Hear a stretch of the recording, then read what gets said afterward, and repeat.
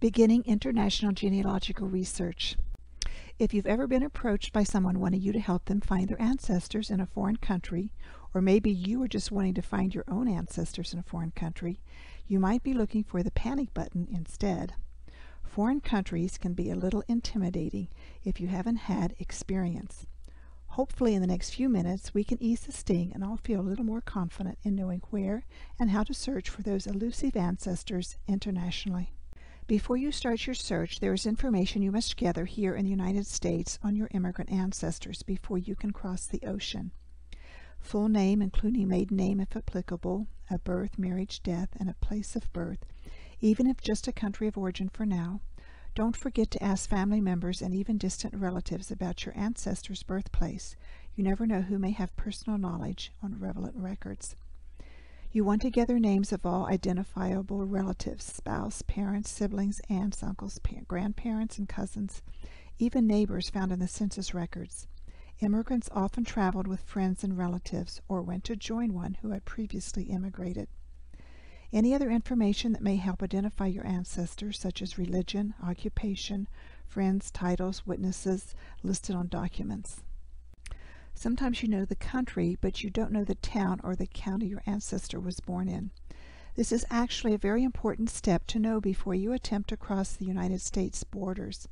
You have to find some way to identify records of those ancestors here in America that may include the place of birth in that foreign country. That will make all the difference when researching internationally. So where do we find those records? Look at local biographies and town histories, published indexes, and genealogies. Don't forget family search books. I have found manuscripts about my family by putting in my surname in the search bar, and other suggested searches came up on the left. It was an online manuscript that told me the ship they came on and the general area of Ireland they came from. Don't forget to try wildcards in the spelling of a person's name. Check records related to the immigrant's death, such as death records, church records, obituaries, cemetery records, and probate records. Check both civil and church sources for a marriage record and records for the children's births. Be aware Jewish or Mennonite births were occasionally recorded at Catholic parishes, especially in areas where the church was used as a civil registration office.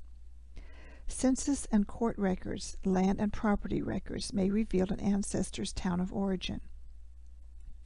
Newspapers, land and property records may reveal an ancestor's town of origin. Obituaries published in ethnic newspapers are often the most likely place to contain information such as a town of origin. Passenger lists and naturalization records can be an important source in the search for an immigrant's town of birth. While it may seem a better place to start, you usually need the information found in the previous steps to enable you to locate immigration and naturalization records. Naturalization was a multi-year, multi-step process, and most applications have at least 2 documents. Declaration of intention may have been filed even if he didn't finish the process. Naturalization records before 1906 are not likely to give a town of origin or names of parents. Records after that are much better. Be sure to check the original record for additional information. Some of the records where you can discover if they were naturalized are census records, court minutes, homestead records, passports, voting registers, and military papers. Check records in all jurisdictions that may have kept records on your ancestor, including town, parish, county, state, and national localities. Check for the complete time period or when he or she lived there, and for some time after their death. Check these documents thoroughly, making note of their occupation or the names of their neighbors, godparents, and witnesses. If you are not successful through the previous steps, cast a wider net by searching the records of all known relatives. Church baptismal records for children of immigrant parents are another good resource. Immigrants often attended churches with others of their same ethnic and geographic background, and often a priest or minister who knew the family would record more specific information about them. Identify and verify the place on a map. Often you will find multiple places with the same name, or you may find the town has changed jurisdictions or even disappeared. It is important to correlate with historical maps and other resources of information to be sure you have identified the correct place. Challenges. Family surnames may have been changed for a variety of reasons. They often would spell it like it sounded rather than adhere to an exact spelling. Sometimes either the family or officials would anglicize foreign names to avoid discriminations. All this means to conduct your research carefully. It is important to know how international borders changed over the years. Germany, for instance, was just a region of kingdoms and principalities prior to unification in 1870. From 1870 to 1949, the borders of the country changed several times as a result of wars. They were incorporated into 6 other countries. You may have to check for records in more than one country before locating those that you need. Take advantage of Google to find a map at the time period you need. Privacy laws varied from country to country. United States has a 72-year privacy law for census records. Britain has a 100-year privacy law for census records. Not all countries have infrastructure. They may not have census records, for example, so you may have to do a little digging to find out what records were kept and where. Prepare yourself for any linguistic challenges. After you have identified a town or district, you are ready to cross the waters. The first place to look is the Family Search Wiki. You can find it in FamilySearch.org. It is under the Search tab. Type in any country, or you can click on the map to select it from there. Every country has a nice map. Here is Spain. Click on any part of the map to see records specific to the country or province. All kinds of research tools, Spanish, genealogical, word lists, and so forth. On the far right, you can get research strategies, record finders, which tells you the time periods they kept marriage records or civil registers, or passenger lists, and so forth. Anything in blue is a direct link. You can go directly to the record types or learn about the country or see local research resources. Click here to go directly to Spain online records. Here is a partial list of what you might see, or you can join a Facebook page specifically for Spain, and it is in English in case you were wondering. Going on down the page, you can find many more direct links to provinces of Spain and other research helps. Don't be too afraid of language barriers. This is an online record from Slovakia's cemeteries. Often you will get a tab like this that says, "Do you want to translate this record?" Just click on Translate and it is quickly transformed. Bear in mind, some cities and county governments do not put their records online because it is a source of revenue for them. This goes for U.S. places also. If you aren't able to find your ancestor online and you think a place might have information on your ancestor, you may want to write them a letter and provide return postage. Wiki gives you a step-by-step translation of a letter you may want to compose, all the way from the address and introduction to the sincerely yours. There is more on down the page. On the left is the English version, on the right is the Polish translation. They even tell you how to transfer money. Wiki has thought of almost everything. While we are in Family Search, go to the Catalog under the Search tab, and over on the right is WorldCat. It is a worldwide library online. Click on this to learn more. Search for family history books, collections of family papers, and just about anything you can think of in print. You may find a library or repository close to your location with a copy of the book you need. Many are available for interlibrary loan. While you're in the library, type in a country. You will see a long list of databases you can choose from. Going to one of these databases, we will see this screen. Some of these will be online and you can click here to see them. If it is in a book, it will tell you what library it is in and the call number. If it's a film, you can click on this icon and you can order it. If you forgot how to order, you can click here on the blue order line to get instructions. It will be shipped to a library near you and you can review it. Now go under the Search tab and instead of Wiki or Catalog, click on Records and choose a country by clicking on the map. I chose France. You will get this page. Over on the right, you can click on direct links to videos about researching in France, or you can see all the France courses in the Learning Center. They will also direct you to the Family Search Catalog or Wiki, which we have just talked about. Further down on this same page are unindexed records still in their original form. I will click on the top one. I could go directly to the collection of over 7,000, or I could click here on Learn More, and it would take me to this page where it will tell me how to search unindexed records effectively in this particular record. So these are the three sites, Wiki, Catalog, and Records in Family Search that you can explore. Another place you might want to check out is the Family History Guide. Just Google this address. They have information similar to Family Search Wiki, but some of the information is different and worth taking a look at. This is a home page, and you will want to click on Countries and Ethnic. Here is a partial list of what countries you can explore. I chose a sample page of the Netherlands just to show you what the pages look like. In the top green bar at the top are all the categories searchable in the Netherlands, and all other countries would have similar resources. There is a section on research, census records, civil and vital records, and so forth. We are on maps and gazetteers. Anything in green is a direct link. On another section we see here how to use effective research methods for your Dutch ancestors and getting started with Dutch language and reading script. By clicking on an article, it will take you to many more articles and information to help us in our quest to learn more about the Netherlands. On the Get Help part, you can get links to join a Facebook, leave messages, or join Netherlands genealogy societies. So go check out the Family History Guide and just be familiar with what is available. You'll want to check out the different partner sites because they all use different search engines. If you're in Ancestry.com, you can look at all the records from the search page.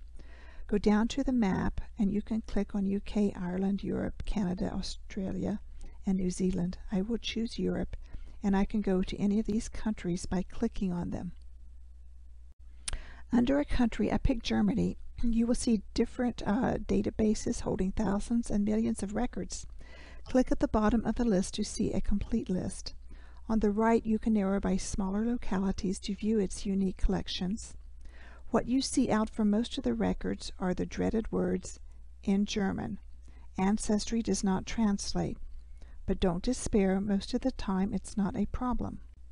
As you see here, part was translated, but if it wasn't, you can still do genealogy in a foreign language. Go to the address bar and type in translate.google.com. Google will translate all these languages. Google Translate will bring up a box like this. Make a list of all the genealogy terms you might come across: birth, marriage, death, sister, brother, mother, father, so forth. Choose your language, which would be English on the left, and type in a word. Then on the right, choose a language you are wanting to translate, and your foreign word pops in. The above are just short samples of what you would see in Chinese, Mongolian, and Dutch. After I compiled my list of terms, I would print it out and tape it to the side of my computer as I referenced my foreign documents. In Ancestry.com, you can also get to foreign records by going into the card catalog from the search menu. Insert the country in the title box. You could put a state or town in the keyword box if you knew it. You can also sort how you want the records arranged. Default is having the most popular at the top. Be sure you choose your country here, or you may get lots of results you don't need. Also, Ancestry tells you to use the name they went by in the country they lived, instead of, say, the Americanized name. Here's a search page for Germany. Be sure you scroll down the page and read what it says about the record you are searching. There may be exclusions or information that would affect how you search. I wanted to bring your attention here to Browse. There are tons of unindexed Italian as well as other languages records that are not indexed. They will be sorted by date or place rather than name. In My Heritage, you can click on the word Research here at the top, and click on the area you want to search. I will choose Europe. This will bring up a list of countries within that area. I will choose Belgium. I like to choose Advanced Search. You can also go here to explore other databases. Here are the results for Hans Schmidt. I will look at the top record just to show you what it looks like. This is under the Results tab. MyHeritage has over 40 languages, and it does translate the record to English automatically. This area shows you the original. Use the wheel of your mouse to zoom in or out. You can also organize by summary. Also, this shows you the collections, including some of the United States. You can search family trees in MyHeritage, Family Search Genie, or the Wiki Tree. Then down on the page to Belgium birth, marriage, death records, and so forth. The list goes down further for more records. Find My Past is a great resource if you're trying to find ancestors in the United States, England, Ireland, Scotland, Canada, Australia, or New Zealand. They have over 1,000 exclusive records that other sites don't have. Here are great places to learn about Irish, Australian, or British genealogy. Under their blog, there are lots of articles and videos to learn by. You can search all their records in A to Z records and narrow it down by subcategories. Or you can start searching under these categories in the United States and Canada. Here is a tip. I had a gentleman come in and wanted to enter his Chinese names into Family Tree. As you may know, they say their last name first. We say John Smith, they say Smith John. In Family Search, the given name is first and the surname is last. I was concerned about Family Search being able to find duplicates and the searching functions. So here is how that problem is resolved. Anytime you go add a person in Family Tree, you have this box come up, and in the upper right hand corner you have the option of going into this template and changing it. Click on the down arrow and choose the language. In this case it would be Chinese. Notice how the Chinese template on the left differs from the Portuguese template on the right. The Chinese template adapted and put the surname first. Type in the Chinese name at the bottom boxes, fill in automatically with the Romanized name. It may take a few seconds longer to fill in. By Romanizing the name, it will improve the accuracy of the search results and the possible duplicates feature. So that's why you want to change this template for these particular languages. You can learn more about this by going into the Help Center and typing in the search bar, choosing a language template to enter names in Family Tree. Going on down this page, there is another article you may want to read called Entering Letters, Characters, Diacritics, and Accents Using an English Keyboard. It will tell you how to add a language to a version 7, 8, or 10 Windows computer and enter foreign characters that are not on your keyboard. And you can switch back and forth between languages. It is nice for people working in several different languages. Another tip, if you decide to try Google, go to your country of choice to get better results. So if I want to research in Germany, I would type in Germany in the search bar. It brings up the web address and the abbreviated code, and then I can click on the web address here. When you're in that country, then put your name or whatever information you want to search for. This is my ancestor that came up, and it did provide some good information, including a town of birth.